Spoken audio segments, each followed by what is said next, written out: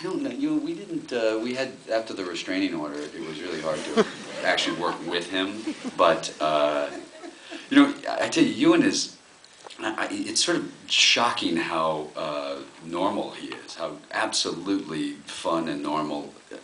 You know, we would talk about those motorcycle trips he takes around the world and down through Africa and stuff. And you know, he's sort of fit into this group of actors that are really fun to work with, which is they're all professional. They do their work before they show up, and so by the time you're on the set, there isn't a whole lot of misery before, you know, between, you know, there's the work between action and cut, and then the rest of the time.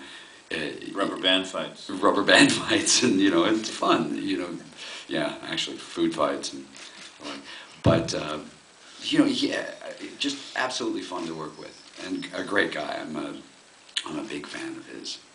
Next to you, down